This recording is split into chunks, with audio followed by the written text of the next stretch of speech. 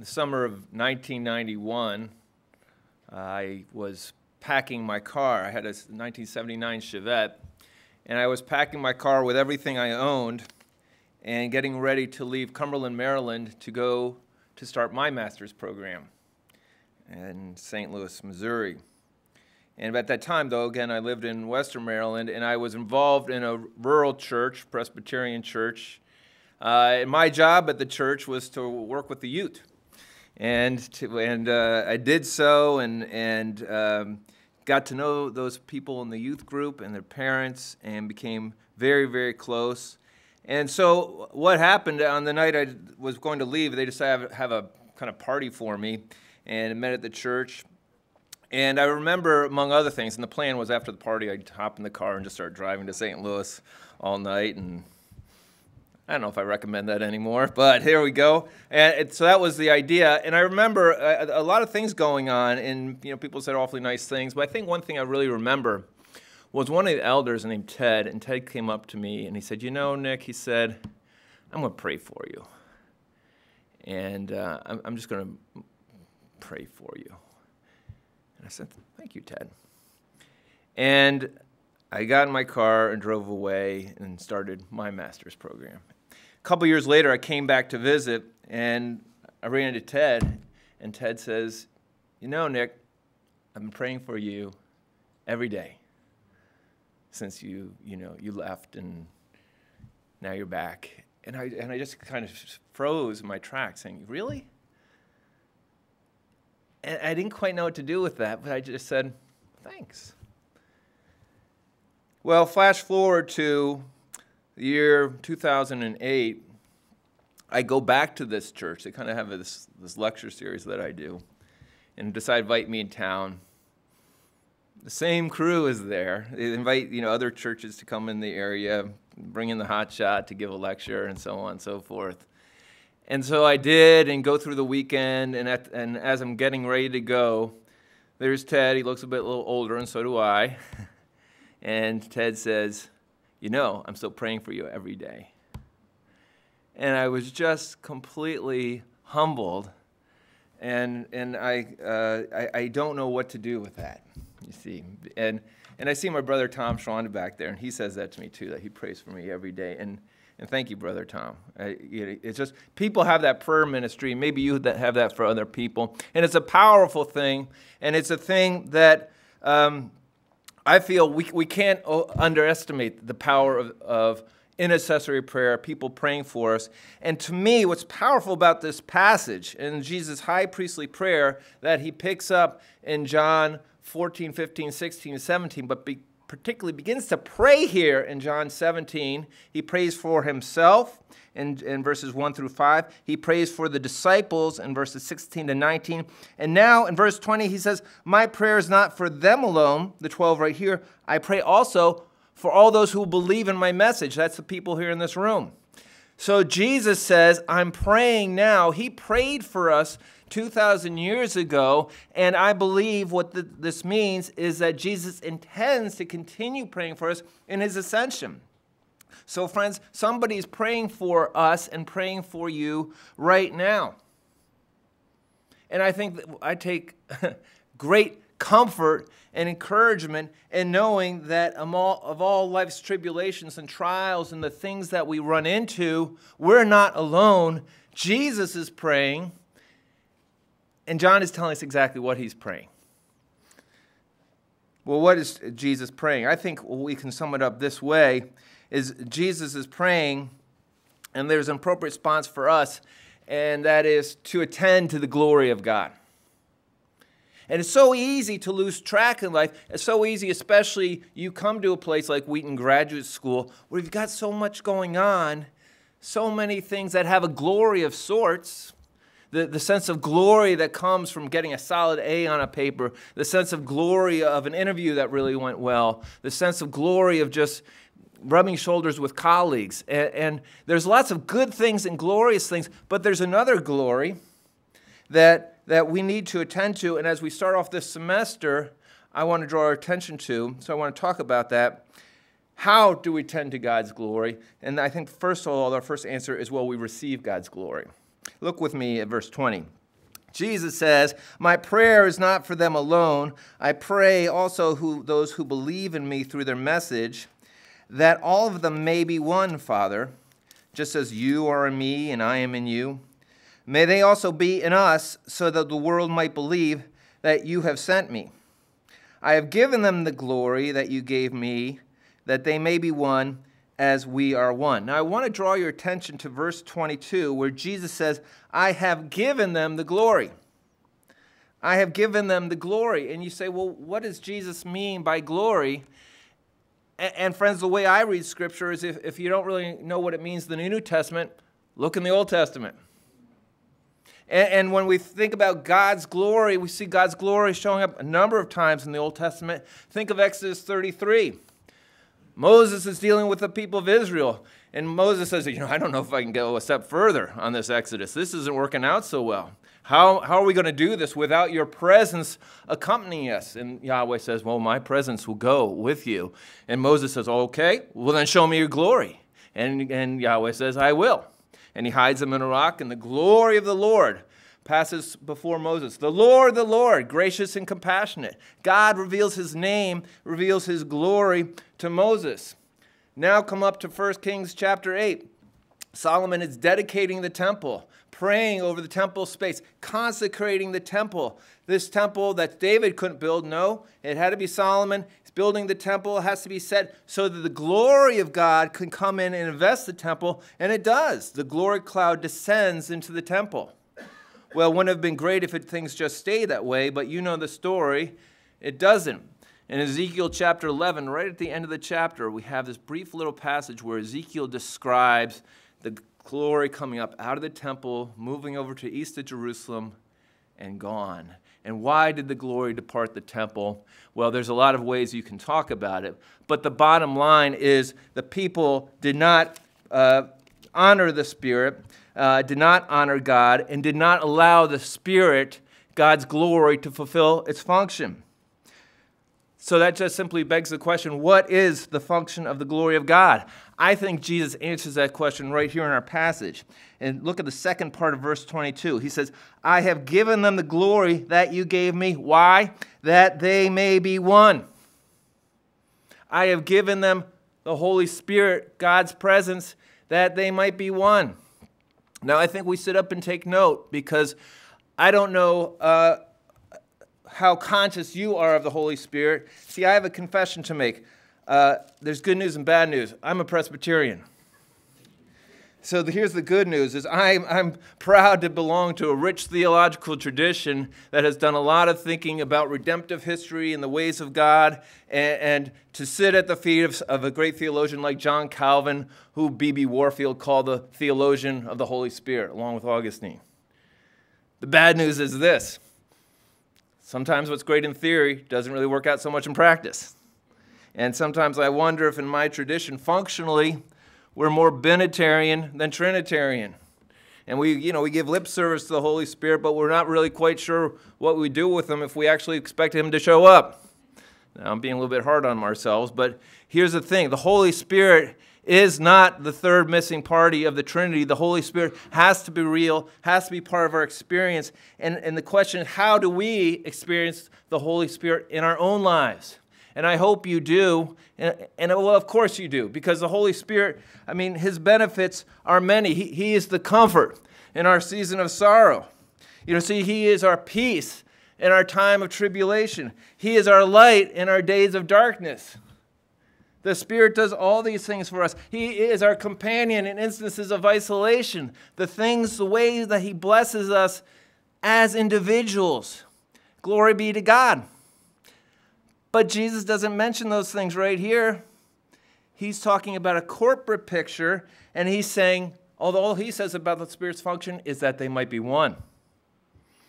So the point here is, as far as Jesus is concerned in this particular section of his prayer, the Spirit has one function and one function only, and it's not so much for you personally, but it's for the gang, that we might be one. Which raises a question for us. Are we allowing the Spirit to work in us in such a way that it increases our oneness? Or are we limiting and narrowing the Spirit, that the Spirit can't really do what the Spirit needs to do? You know, I don't know if you caught it in the news media, but I noticed this past fall. Remember Ferris Bueller's Day Off? Who's seen that movie? You remember the red sports car, the 1963 California Spider that was in that movie?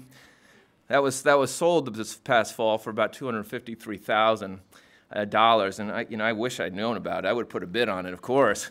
But I don't know who bought the car. But if you've seen that movie, I don't know whether you saw it many, many years ago or just recently. But there's a scene in Ferris Bueller's Day Off, and the premise of the movie is Ferris Bueller skips school and has a great day in Chicagoland. And there's a scene where he goes to his friend Cameron's house, and his dad owns this hugely expensive, hugely beautiful sports car. And there's a scene where they're kind of walking around it, and Ferris is trying to talk Cameron into taking the car out for a spin. He says, no, Ferris, I can't do that. And Ferris is just kind of feeling the car and like looking at it and imagining what it would be like to take the car for a spin. And Cameron says, no, my dad doesn't even drive this car. He doesn't even take the car out. And you're watching that scene, and part of you is saying, man, the dad doesn't even drive the car. Take the car out. You know, it's like, this car is made to drive. And of course, they hop in the car, and the rest is history. But that you see the California Spider GT sitting in the garage without anyone driving it. It's kind of like the Holy Spirit working in our lives without us allowing it to fulfill its function of bringing us together if we're committed to living in isolation. What we have to do, you see, is remember that the basis of our unity is in the Spirit. And that, to me, that's a powerful truth because, we have certain groups that we aggregate to. Sometimes guys need to spend time with guys and women need to spend time with women, and that's a natural thing. And sometimes, if you're in a minority culture, it's useful and helpful to share notes with other people as they negotiate majority culture, and that's a good thing. And sometimes, when you find people of your theological tradition, you can hang out with people of your theological tradition, and that can be an encouraging thing. And sometimes, too, if you're in the Side E program, you'll hang out with other Side E people. Or if you're in the Exegesis program, you'll hang out with the other Exegesis people. This is natural in life. They're called affinity groups. However, the problem is if our affinity groups become silos, and if our affinity groups become barriers where the men are just hanging out with the men and the women are just hanging out with the women, and you're only hanging out with people in your program without being aware of the possibility that God might be, and through the Holy Spirit, wanting to bring you together, to break down silos, to help you realize fellowship in a way that you've never realized it before, because you're meeting people you otherwise wouldn't have been able to meet, then shame on us. Because our unity is not based on our affinity groups. Our unity is based on Jesus Christ and the Holy Spirit bonding us together. So that's the one thing I think that God wants to say is that, listen, we need to respond to Him. We also need to realize God's glory in our own midst. Let me take you to verse 21. I have given them the glory that you've given me, that they may be one as we are one, I and them, you and me. May they be brought to complete unity to let the world know that you sent me and have loved them even as you have loved me. I and them, you and me. When God calls us to this unity, you say, well, what's this unity about? What's the bar for this unity? And Jesus makes that very clear. The bar is the same unity shared by the members of the Trinity. And that's a tall order. So when we're talking about God bringing this supernatural unity in our midst, there's no ceiling to this. But God says, this is the way I realize my glory in your midst. This is how I have my glory days. And he makes this perfectly clear, not just here, but think back to John 15. John 15, verse 7. Jesus says this, if you remain in me and my words remain in you, Ask whatever you wish, and it will be given to you. This is to my Father's glory, that you bear much fruit, showing yourselves to be my disciples. So we realize God's glory in our midst when we remain in him, and Christ, through the Spirit, remains in us. The mystical indwelling, our relationship with God, will generate fruit, will generate a renewed humanity that brings glory to God, and that is how God is glorified. God has a glorious plan for us, and that begins not with anything that you do by yourself, but by God working in you and you dwelling in God. Well, how exactly does this work? Jesus, I think, explains this starting in verse 25 of chapter 17. Righteous Father, he says, though the world does not know you, I know you, and they know that you have sent me. I have made you known to them and will continue to make you known, in order that the love you have for me may be in them, and get this, and that I myself might be in them. Did you catch that? Jesus says, and if you want me to be in you and you in me, here's what has to happen. You need to know my love, and I will continue to make you known through the Word and through the Spirit. 2 points here. Jesus has made himself known to us. How has he made himself known through us? As I said, through the Word. When you want to say, when you say to yourself, how do I know who God is? We have the answer right here. God has given us his once-for-all deposit, his revelation, and in terms of meeting God and getting to know God, we have it right here. And I think most of us sitting here are aware of that and know that. But there's something else Jesus says. He says, I have made you known to them, and I will continue to make you known. And here I think we come back to the Spirit.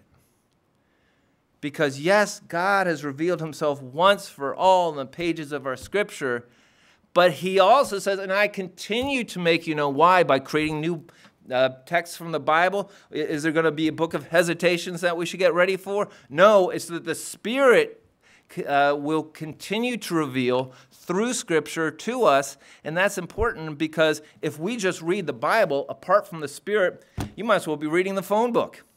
And I know that because I've tried that many days in my life.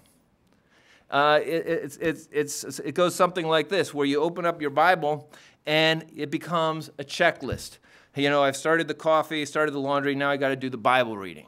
And you get in and you get out, and I think that I've done my duty, but the question is, oh yes, but have I met with the Spirit? Richard Foster puts it this way. He says, you know, when it comes to reading Scripture, three things need to happen. We need to read Scripture attentively, we need to read Scripture expectantly, and we need to read Scripture humbly. And so sometimes, as a New Testament scholar, I'll tell you, I'll read Scripture, and I don't expect the Spirit to be there. And I say that to my shame. You know how cold it was a couple weeks ago. My family and I decided for them to pick me up. We were doing a kind of car swap deal where I had to be dropped off here on campus, and they were going to pick me up later. Oh, and it wasn't that cold, maybe 10 degrees below zero, something warm like that. And I said, well, I'll meet you outside. And I said, I'll meet you outside the SRC, but something else was thought on the other end. I said, I'll meet you right at 1 o'clock because I will be outside. And I was right outside, and it was 1 o'clock, and it was 1:03, and it was 1:06. And 1:07, I'm texting, where are you? And she said, where are you? And I said, I'm at the SRC. And she said, well, I thought you told me the BGC. And so I get in the car at 1:11, and she says, are you cold? And I said, no. But you could believe me, after about 102, every car I see, I've just got my eyes focused on, is that the car? Is that the car? Is that the car? I am waiting expectantly, my friends. And that's the way we should be reading Scripture. Is when we open up the pages, we're just looking for God and waiting for Him to be there. And if that's not the way it is, then just close and start again. Last point. Okay, we need to respond to God. And here's how this works. Verse 24, Father, I want those you have given me to be with me where I am, and to see my glory, the glory you have given me, because you loved me before the creation of the world. I want those you have given me to be with me where I am, and to see my glory. 2 parts. I want those you give me to be with me. In the Greek, it's ego eimi. To be with the great I am. In God's presence. And where's God's presence dwell? In the temple. Jesus says, I want them to be in that place where the divine presence dwells. That's where I am. And they're going to see my glory. Jesus talks about his glory earlier and talks about the glory of the Father in John chapter 12. And it's interesting because in John chapter 12, in verse 20, there were some Greeks who went up to worship at the feast. And they come up to Philip and said, Sir, we want to see Jesus. And then they bring this back to Jesus. And then in a complete non sequitur, in verse 23, Jesus says, oh, the hour has come for the Son of Man to be glorified. And as we're reading John, we go, what? How does that work? These Greeks, they want to see Jesus, and now Jesus is talking about his death, and he's talking about a kernel of wheat falling to the ground, and he talks about the Son of Man being lifted up. And what does all this have to do with seeing Jesus? Well, it has everything in the world to do with seeing Jesus, because John 17 answers John chapter 12. I want them to see me exalted and lifted up. And when Jesus talks about the Son of Man being exalted and lifted up, he's talking about being crucified. But he's also talking about a very famous scene back in Isaiah chapter 6, where Isaiah has a vision of the Lord high and exalted and lifted up. And he sees the glory of the Lord and he falls down. Because what else do you do when you've met God? You fall down and worship in the Lord's presence. Jesus says, I think in so many words, when Isaiah walked in the temple, he saw me exalted on the cross. Personally, I believe that's exactly what went on. Isaiah's vision of God was in Jesus Christ crucified. And the result was worship. And how do we respond to this crucified Jesus? We respond together by seeing him and giving our lives to him. You see, friends, God called us together sovereignly for a reason. We're not here by accident together. The person you're sitting next to, the people you're in class with, the professors that you have, the staff you interact with, God has a plan to achieve his glory. He wants us to respond to him. He wants us to have the glory realized, and as we worship him through the power of the Spirit, we will see Jesus by the power of the Spirit, Jesus Christ crucified, and that will transform our lives. But we have to have our lives open to it. Let's pray. Father, I just want to confess that you have sent the Spirit, and I have not given the Spirit the space that he needs to work in my life. Father, I confess, too, the times where I have functionally acted like a secular humanist who doesn't have time and doesn't have mental space for these divine interruptions.